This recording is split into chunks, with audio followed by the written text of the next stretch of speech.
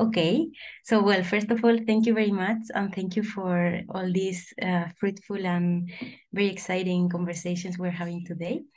I'm very happy to share with you this research I did about fat veganism in Spain and Latin America, and what insights fat activists are bringing to understanding body liberation beyond species.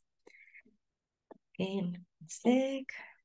Okay, so to start, this is more or less the index of what I'm going to talk about. I hope I will do everything on time. If not, please let me know. So I will briefly introduce the research, some key concepts and context, share some results, and also discuss a little bit the results. And of course, I will include some cute photos of non-human animals considered fat in our society. So it's gonna be easier. Okay. Okay, I would like to say first that the whole research I'm going to talk about today is published already as a chapter in this amazing book, Feminist Animal Studies, edited by Erika Cutworth, who is here, and also Rook Mackay and Dee Turgos. I'm very excited to be part of this amazing volume, so I encourage you, everybody, to read it.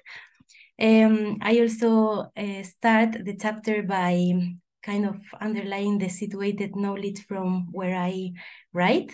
So I'm a researcher, but I'm also an activist, and I've been involved in fat activism here in Spain, and also in animal liberation activism.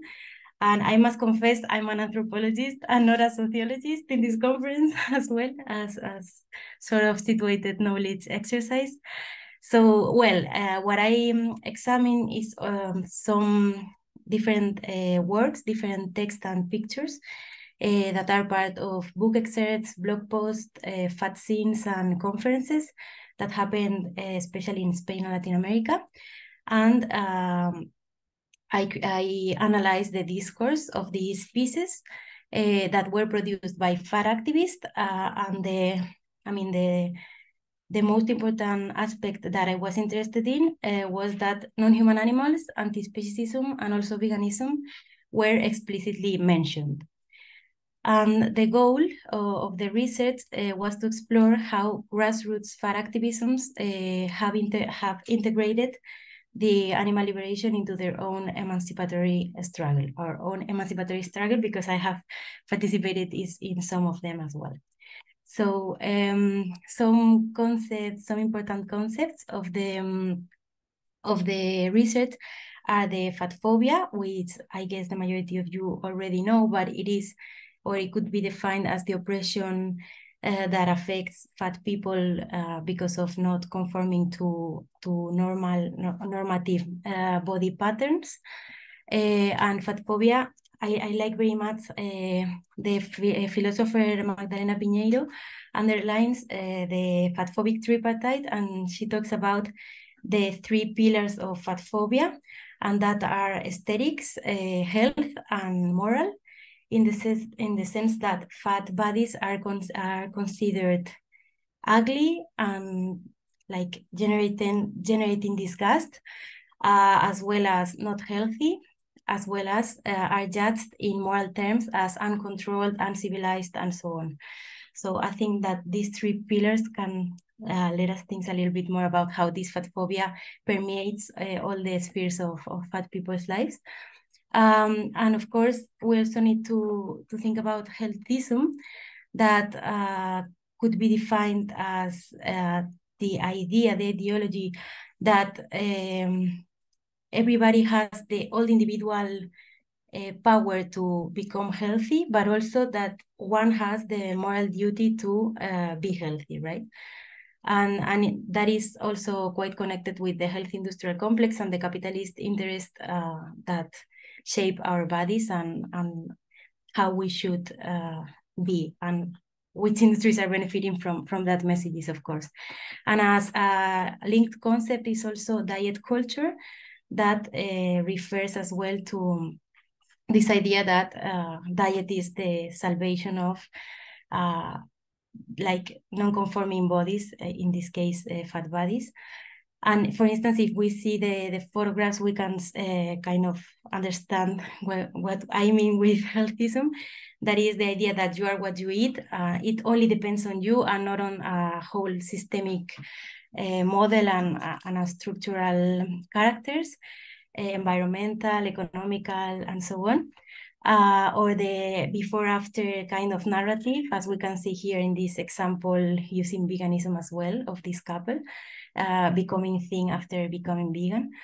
And we also have some infographics about how to fight diet culture, but just as a idea of what I mean with these concepts.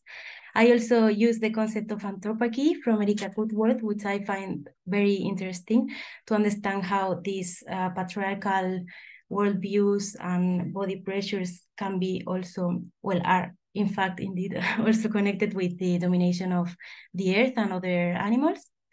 And also the concept of animalization, which is very common in decolonial literature, and the concept of thomorphism that Corey Green also used, which is, if we see the PETA ad, we can kind of understand what it means, right? The idea that fat bodies are more animal-like, and also considering animal as something bad. For instance, in this case, when they say you are what you eat, they mean you are a pig, and also they understand therefore that being a pig is something wrong, which of course we don't. I think the majority of us don't think it is.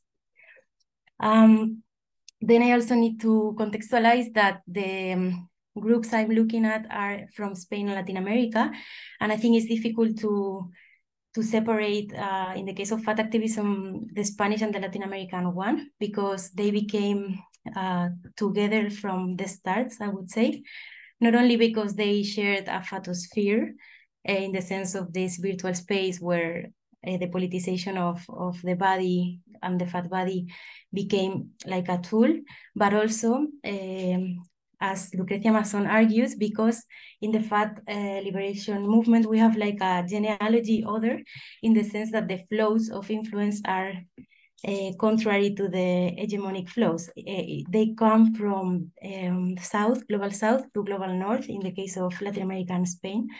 So the majority or the first activists and works were born in Latin America or by Latin American immigrants in Spain. So that's quite interesting as well. And also this grassroots movement that I'm examining also share a radical core and an intersectional sensitivities against all forms of oppression, including sexism, transphobia, ableism, classicism, capitalism, and so on. Some of the results, here you can see an illustration from a fanzine I have examined. The fanzine is called Jauría. And well, in all the discourses and the productions, I detected that fat activists were referring to the binary thinking and obviously questioning it, the idea of human animals as separated entities, or female, male, or nature, culture, and so on. And activists were also emphasizing interconnection and interdependence, following the ecofeminist tradition and the feminist care tradition as well.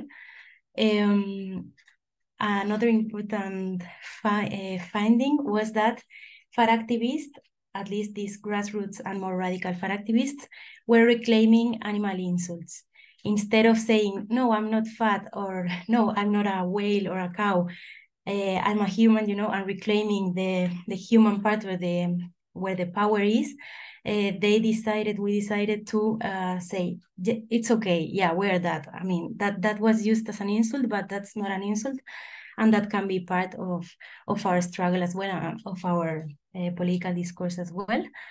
Also, the idea of an embodied veganism raises questions about the equation of veganism with diet, and all that has to do with diet culture and thinness and healthy fitness and so on, that is quite popular in the capitalist frameworks of veganism as well.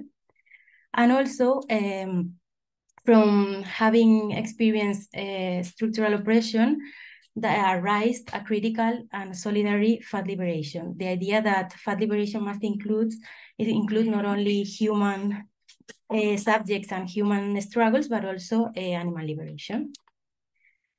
So some discussions around this issue is that the fact that considering the interconnection between speciesism and fat phobia can challenge the hegemonic understandings we have of these forms of oppression, of both of them.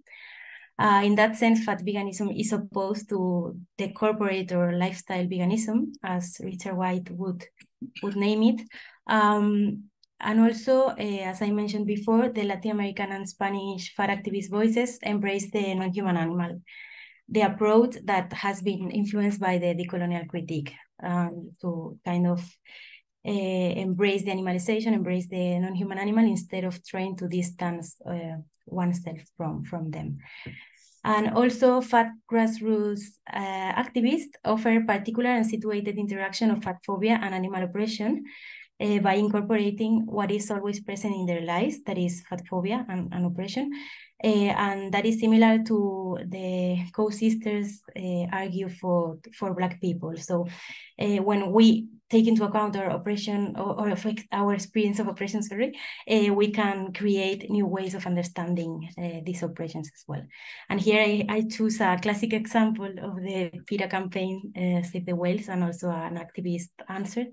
This is more in the Anglo sphere, but still I think it's quite visual and interesting. Sorry. Yeah, here. And another example, this one appears in a fanzine, and is the vegan body, right? Like as if this was the only vegan body possible. Okay, and to sum up, what I think is more interesting from the analysis is the notion of critical emancipation. And here you can kind of see that spirit in the illustration from the fat vegan activist Arte Mapache. And that is that fat activists are advocating for a more inclusive veganism, that is a veganism that is more than a diet, and a veganism where all sizes and all bodies fit.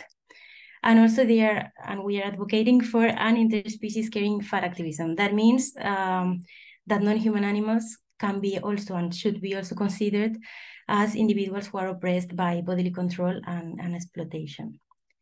So that would be all for the moment. I hope you enjoyed the presentation. And of course, if you want to read the chapter, you can let me know, and I will happily share it with you.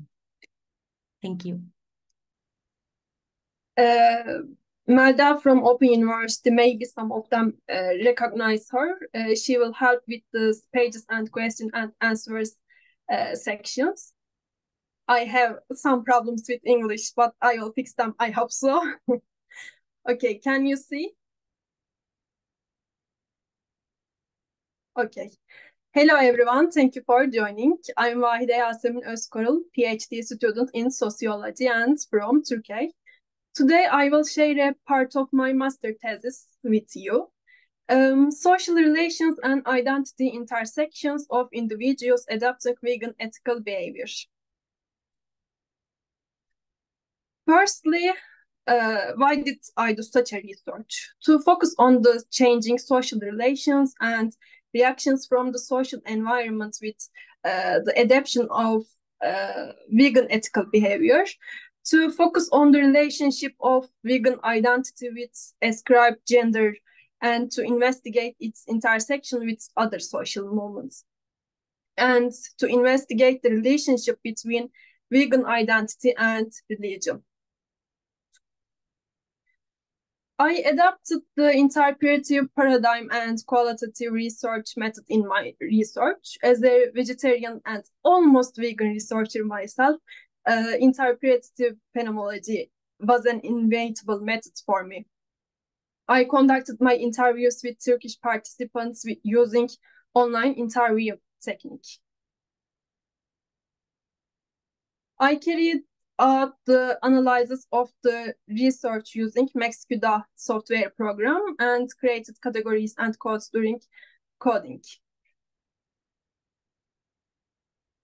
The discourses coming from the social environment and highly ethical on individuals who adopt a vegan ethical attitude The fact that discourse practices towards vegan ethical attitudes are superior, exclusionary, and marginalizing structures causes negative effect on individuals' adoption, maintenance, or perception of vegan ethical attitudes. When the model is analyzed, it is noteworthy that the most common discourses are that veganism is unhealthy, that it may cause protein deficiency, the individuals are emotional, and that it intersects with women's identity.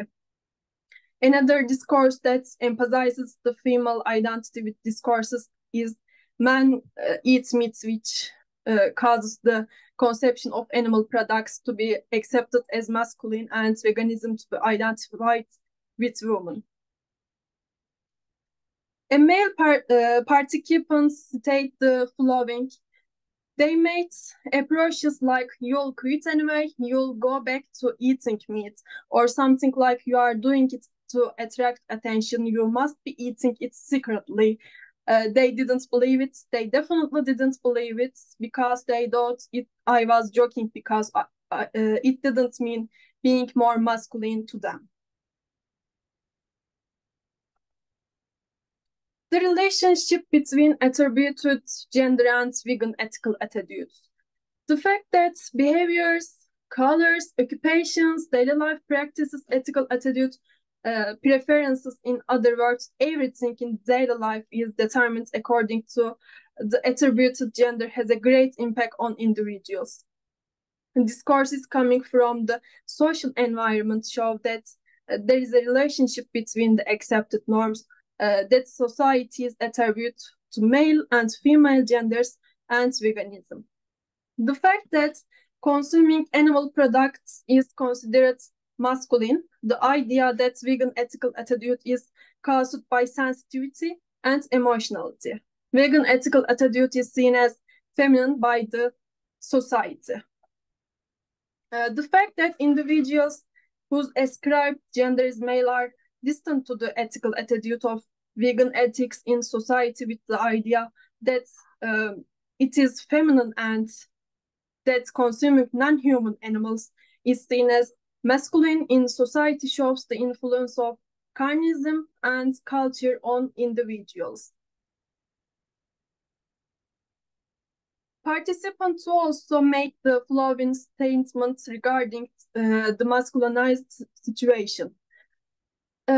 Most men have something called brosine. That is, they are decided for sports. It is necessary to consume meats. It is necessary to consume protein powders, but this is changing in the younger generation because I have a few male clients. When we look at the relationship between vegan identity and religion, while 4 participants stated they do not adopt any religious belief, 2 participants stated that they are deists. Some of participants stated that they would not be vegan if they had religious beliefs, that there is a dichotomy between religious beliefs and veganism. Because religion emphasizes human superiority and supports the idea that animals exist for humans. The fact that human superiority comes to the fore in beliefs, and the idea that animals exist for humans is emphasized in belief system, are among the points mentioned by participants regarding beliefs categories.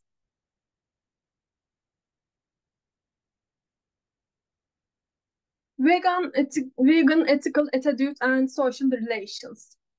And the fact that individuals with vegan ethical attitudes are in the minority group in society causes some change in their social relations. The fact that social relations are based on culture and social norms, and that individuals are raised by adopting these norms from the moment they are born into society, ensures the continuation of past narratives and social norms. In other words, individuals are born into the carnist order. It was stated by the participants that the opposition of individuals with vegan ethical attitudes towards the norms, culture, and kindness beliefs of the society caused them to be stigmatized. Participants who expressed this briefly as follows: I mean, most of the time, I don't say I'm vegan, because they put an automatic label. You are vegan, so you must be like this. Unfortunately, it will be a bit difficult to change that perspective. As for the intersection of vegan ethical behavior with other social movements, when the statements of the participants regarding the intersection of identities are analyzed, it is emphasized that each movement basically includes equality, justice, respect, and opposition to the mechanism of domination. Therefore, social movement identities are intersectional. Although the participants state that the idea of intersectionality and equality for all is present in each movement, they stated that the intersection of the vegan movement with other social movements causes veganism to gain a negative place in society.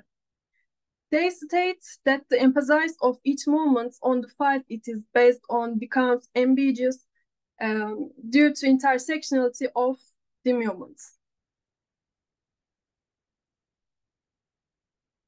Lastly, I will touch on the emotional state.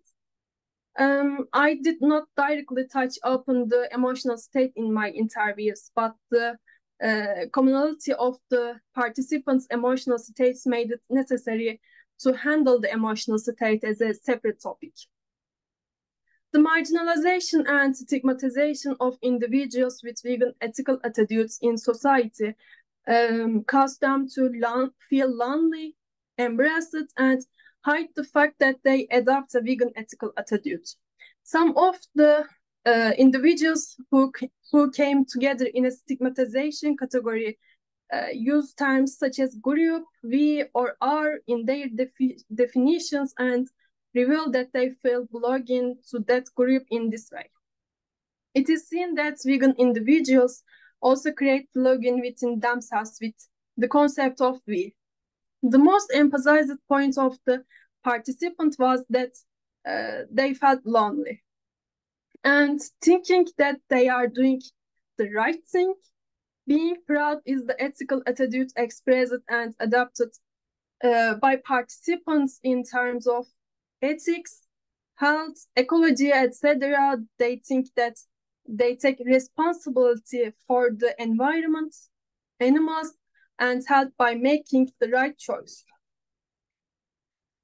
During the research process, it was noted that vegan individuals state the importance of their emotional states and thought that there was an intersectionality between belief systems and vegan attitudes.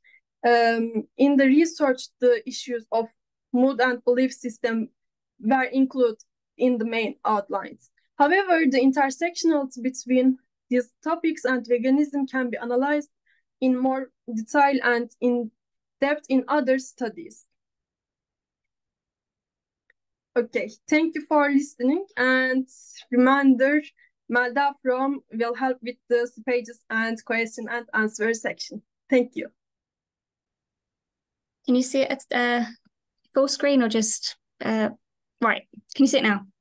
Yes, we can. Fab, brilliant. So hello everyone. My name is Ellie Atayee Bennett. I am a final year PhD student in sociology at the University of Southampton in the UK. I'm funded by the South Coast DTP, and that is part of the ESRC. So my research explores the lived experiences of Muslim, Jewish and Christian vegans in the context of late modern Great Britain. But the focus of my presentation today is instances of implicit racism and religious exploitation in vegan activism and vegan discourse, which results in feelings of alienation and exclusion among Jewish and Muslim vegans. So the theme of this conference is intersectionality. And I don't really need to go into any great depth here, as this whole weekend is about this and others have already covered it so beautifully. But one intersection that has been widely studied and which is incredibly informative here is the intersection with race, and particularly that of Black veganism, which Co and Harper, and more recently Adewale as well, have explored in great depth. So we learned through Black veganism that not only is the vegan experience of Black vegans different to that of white vegans, but that numerous systemic issues are at play.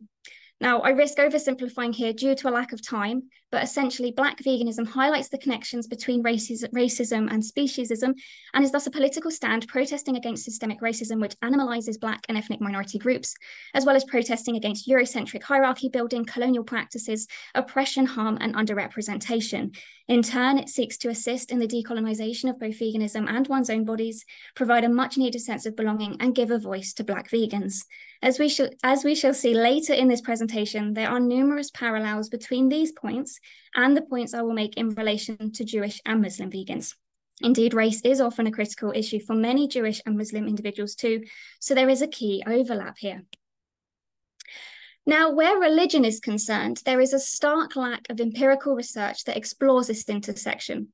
There are studies that explore veganism in relation to religion, but they tend to be more theological or theoretical in nature. For example, exploring whether veganism is permissible under religious law, spoiler alert, it is, or how practical veganism is in accordance with religious ritual and practice, and arguments for the adoption of veganism for religious adherence. Of those studies that do take an empirical approach, there is considerable discussion around motivations. However, these are concentrated on South Asian religions, namely Jainism and Buddhism, and on anthropological studies exploring the African Hebrew Israelite community, which is a group of Jews separate from mainstream Judaism, for whom veganism is the default way of living. Further, there are a handful of studies that touch on religion and offer a brief insight into topics such as stigma and activism, but where religion is not the main focus, the insight is indeed brief. Thus, there is a need for empirical research on the intersection between veganism and religion. So a research gap emerges. What do the lived experiences of Jewish and Muslim vegans look like? We can learn about veganism within Judaism and some insights from Jewish vegans from Labentz and Yanklowicz's 2019 edited volume, Jewish Veganism and Vegetarianism, but a lack of empirical research remains. To my knowledge, no significant empirical study focusing solely on Muslim vegans exists, but we can gain some insights from other works, such as Oleshuk et al.'s 2019 paper, which explored cultural repertoires surrounding meat eating in Canada and incidentally recruited a few Muslim participants. Nevertheless, I emphasize again that there is a need for empirical research that will reveal what the lived experiences of Jewish and Muslim vegans look like. Now, before I start explaining my research topic, I want to briefly discuss a particularly pertinent paper by Claire Jean Kim entitled Moral Extensionism or Racist Exploitation, the Use of Holocaust and Slavery Analogies in the Animal Liberation Movement. This paper discusses two travelling exhibits, both produced by PETA, that is People for the Ethical Treatment of Animals. The first exhibit, which travelled to more than 70 US cities and nearly 20 countries between 2003 and 2005, was entitled The Holocaust on Your Plate and featured images and figures relating to the Holocaust. The second exhibit, which was launched in 2005, was entitled Animal Liberation Project, We Are All Animals, and this time juxtaposed images of animal suffering with images of the suffering of Black slaves and other historically subordinated human groups. Both of these exhibits generated a considerable amount of controversy, particularly among Jewish and Black leaders. In terms of studying this response, Kim analyzes the public responses by leaders in these communities, but we do not find out how individuals who are not leaders in the perceive such discourse. But there's more on this later, as my research does touch on this. But for now, I wish to read out a couple of short extracts from this paper, which offer a suggestion as to how these exhibits and the message they convey may be received by members of the Jewish and Black communities. So the first one, an implicit subtext in Jewish and Black expressions of outrage towards the Holocaust and slavery analogies is that their group struggle in fact goes on, that despite the triumphalist narratives of Jewish and Black survival, Jews and Blacks continue to fight for full membership in humankind. And secondly, Resistance has been especially strong to Peter's exhibits, which appear to many Jews and Blacks to be undermining their claims to full humanity by reawakening taboo historical associations with animals. So onto my research topic. So I am interested in the lived experiences of Muslim, Jewish, and Christian vegans in the UK. I am interested in exploring what the intersection between veganism and religiosity looks like. How is veganism understood by vegans of faith? How one actually becomes a vegan of faith? What support, both in a social and a learning sense, is available to vegans of faith? And what negotiations take place, particularly considering how these three Abrahamic faiths do have traditions and rituals that appear at first to be very vegan unfriendly. Oops. To gather data for this research project, I recruited 36 vegans of faith in the UK, so 12 Muslim participants, 12 Jewish participants, and 12 Christian participants. But this presentation looks at only 24 of them, so the Jewish and the Muslim participants. I conducted a series of interviews, WhatsApp diary groups that captured both everyday living and some key religious festivals, and also virtual participant observation, which was basically video calls where participants either gave me a tour of their kitchen or a cooking demonstration. In terms of my own positionality, I regard myself a vegan of faith, having been raised Christian before later becoming a Muslim, so I have a good understanding of how religion and veganism come together. So turning now to the focus of this presentation, which is feelings of exclusion and alienation among Jewish and Muslim vegans in response to implicit racism and religious exploitation in vegan activism and discourse. I never asked questions relating to racism or anti-Semitism specifically, but several Jewish participants did refer to analogies between factory farming and the Holocaust and how it made them feel. I'll read a couple of quotes. Leah said, "One expression often used by vegan activists that disgusts me and pushes me away is the use of the term Holocaust to apply to the killing of animals for food. There is only one Holocaust. It is both deeply offensive and, in my view, destructively undermining of the animal rights cause to conflate the two." While Maya explained, there's only so many times you can see people comparing factory farming to the Holocaust before you're like, no, no. For this reason and others, many of my Jewish vegan participants kept away from what they perceived to be secular vegan communities due to these instances of racist exploitation, moral extensionism, and in their view, anti-Semitism. Such comments that were thoughtlessly shared on online vegan groups, and as we saw earlier in animal activism as well, left Jewish vegans feeling alienated and excluded. Such spaces were thus not safe spaces. Among Muslim vegans, meanwhile, instances of Islamophobia in vegan discussion forums and within vegan activism groups were also reported. Layla explained, "I've seen that there's a lot of, activists like British ones and the American ones that kind of use Islam as like a way to be like, this is cruel. People that use like halal as an excuse to bring people to veganism, I would say that's wrong because you're picking one religion and using that, and then that's also Islamophobic as well." Zainab added, "There's been this whole thing of halal meat, and we're put in a very difficult position where we agree with some of the arguments of production and things like that, but the Islamophobia that is tied with these arguments is just like, no, we're not on board with that." Zainab had also witnessed many racist posts from vegans in vegan forums. She says they would post about the sacrifices of Eid, and people would say things like, "Oh, my religion tells me to go to Pakistan and slaughter a load of Muslims." Whilst the latter point hopefully only relates to a very small group of Islamophobic individuals, the exploitation of the halal industry and Eid sacrifice in vegan activism to portray Islamic practices as especially cruel becomes a form of Islamophobia, which once again alienates and excludes Muslim vegans from broader vegan spaces and renders them unsafe for such individuals. Such exploitation of the Holocaust and Islamic practices then can be understood to be a barrier to effective activism, as this kind of discourse generates feelings of alienation and exclusion among these individuals. Moreover, it is also constituted as a barrier to belonging and meant that many vegans of faith did not feel comfortable in spaces that were insufficiently mindful of intersectionality and others' experiences. Zainab explained that she had been a member of online secular vegan groups, but that, and I quote, "I wanted specifically a vegan community that wasn't centered around whiteness, if that makes sense, and centered around almost like some often middle-class narratives and particular narratives that completely ignore intersectionality. For this reason, she left the secular vegan communities that she had been a part of."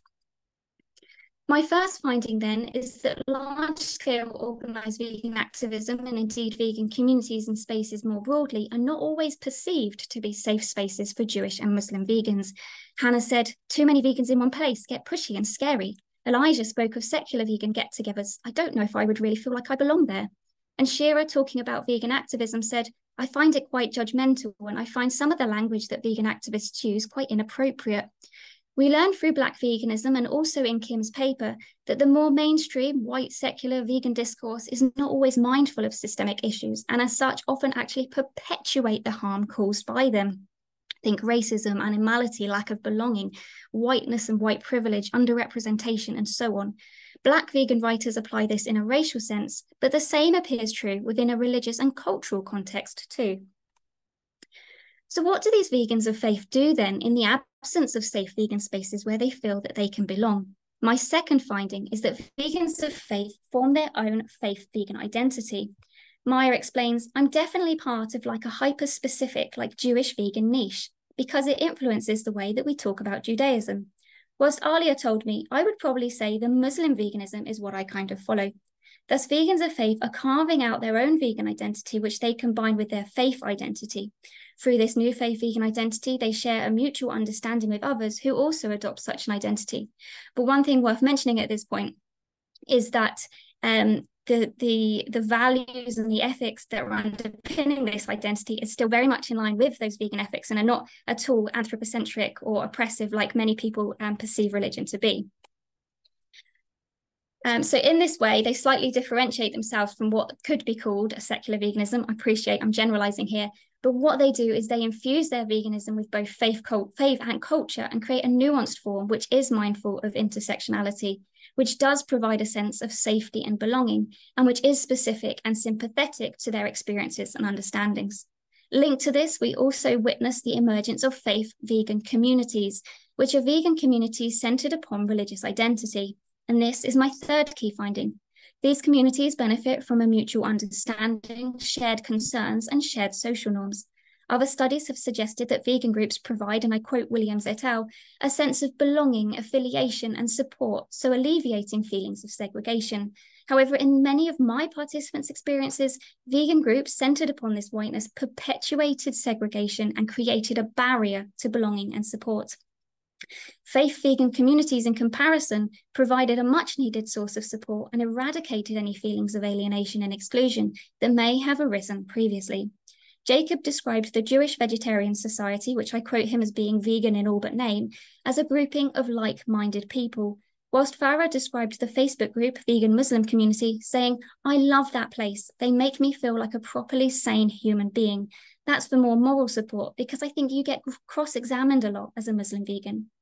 For Jewish and Muslim vegans then, seeking a vegan community centered upon their faith identity became important for support and belonging and provided an avenue for representation and expression, much like what Black vegans have sought to do in their spaces and activities. My final finding was that the participants in my study were quite critical of certain forms of organised vegan activism, which they perceived to be secular and implicitly white. We saw a quote from Shira earlier where she described it as judgmental and as using inappropriate languages, but other participants used even stronger words than that. As such, very few participants engaged in organised vegan activism. However, many participants did still want to spread the vegan message. What was interesting was they demonstrated a desire to engage in a form of vegan activism, but only within their faith communities, not outside of them. So again, we witnessed the merging of veganism and faith through activist activities, and also to aid in the formation of those faith vegan communities. Nadia, who engages in social media activism, explained, the food Instagram that I have, that's kind of where I post pictures and just kind of like join the vegan faith community. Whilst Elijah shares information about veganism and Judaism on his Facebook, but also in everyday conversations. He said, I'll share words of Torah, like religious teachings, and I'll kind of plug veganism a bit in there. Vegans of faith thus perform vegan activism differently by choosing specific spaces and a specific audience, both of which are centered upon faith, and in their activism activities, they are mindful of religious experience and belief. Unlike Black veganism, though, which seeks in part to decolonize veganism and protest against systemic racism, animality, and colonialism, there was little indication within my sample of a desire to challenge the implicit racism and religious exploitation evident in some vegan spaces and discourse, although my sample was small, so further study could reveal otherwise. But what my study did show instead was a breaking away, a separation from wider vegan groups and activism, and the formation of specific faith vegan spaces and activities to counter the feelings of alienation and exclusion that were evoked. So the challenge for vegan activism and vegan communities more broadly is to be more mindful of intersectionality, of implicit racism and prejudice in discourse, of inclusivity, and ultimately to become a safer space for all vegans, regardless of background, belief, or so on. So in conclusion, vegan activism is at times perceived as being insufficiently mindful of intersectionality. This is especially so when vegan activists exploit the Holocaust, the halal industry, or the Eid sacrifice in their activism activities. Such racist and religious exploitation is perceived by Jewish and Muslim vegans as anti-Semitic and Islamophobic, and it creates a barrier to effective activism as it generates feelings of alienation and exclusion among Jewish and Muslim vegans. As such, secular vegan spaces and organised vegan activism are not always seen as safe for Jewish and Muslim vegans. In response, they often form their own faith vegan identity, seek out a faith vegan community, and if they want to get involved in activism, will do so within their own faith communities.